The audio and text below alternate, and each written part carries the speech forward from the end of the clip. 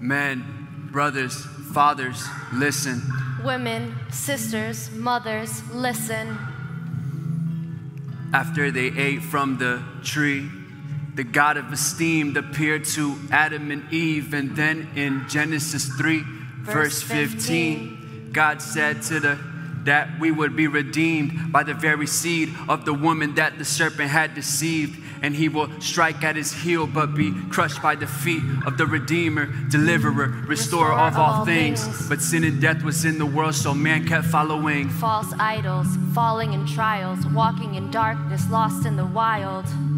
Reaching for a wall like the blind, groping around like those with no eyes, stumbling at midday as in the twilight. Then God called the man named Abraham, because he wanted to make a great nation out of him. God said, I will bless those who bless you, curse those who curse you, and all the people on the earth will be blessed through you. There was Isaac, Jacob, and Joseph, then 400 years of slavery, and then came Moses, who told the Pharaoh, let my people go so they can worship. But after 10 plagues and the Red Sea being open, their faith was still shaken, for some completely broken. They grew to be impatient, made idols that were golden, but God still kept his promise that he told Abraham, gave them 10 commands to set apart every tribe, every clan. But 40 years passed before the great I Am chose Joshua to cross into the promised land. From conquering Jericho, that was such a miracle, but let the record show that we were still sinful. So God raised up judges to try to keep us in control, but every time one died, we would return to the lowest low. But God will make one rise to lead us back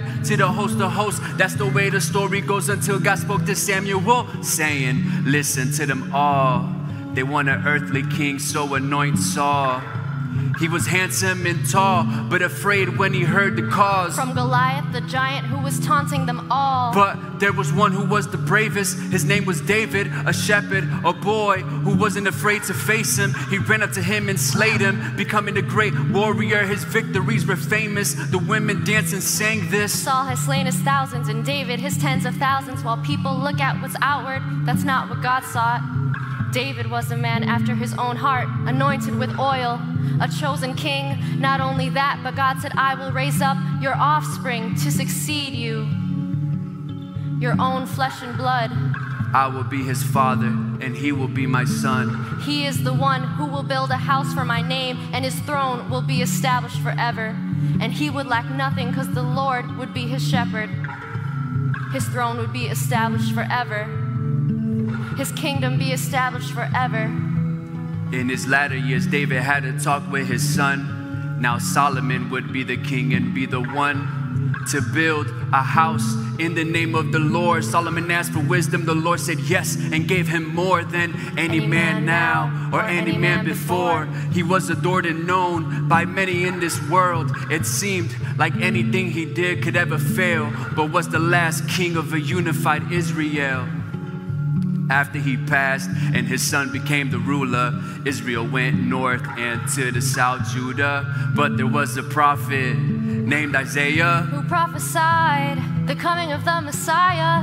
And there was a prophet named Jeremiah who prophesied the coming of the Messiah. Then there was a prophet named Zechariah who prophesied.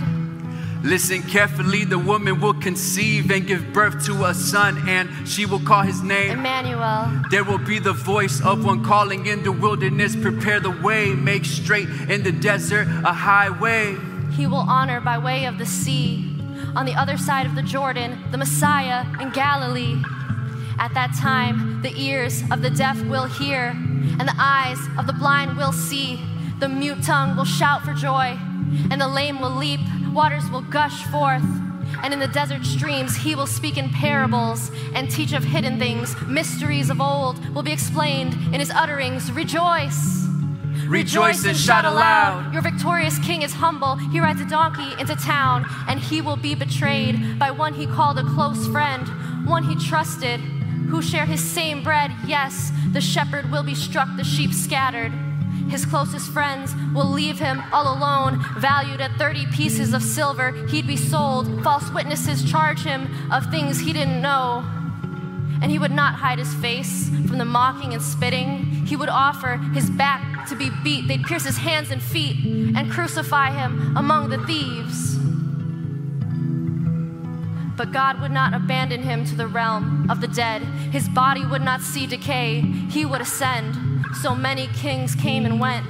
Some righteous, some wicked, but in the end, this is how the story went. Israel was captured and taken to Assyria. Judah was taken captive and brought to Babylon, living in exile far from our homeland, wondering when we'll be home again. One prophet said 2 years, but that was incorrect. Jeremiah said 70, and that's the way it went. Now we're free, but here in the silence, waiting on the Messiah to return us to Zion.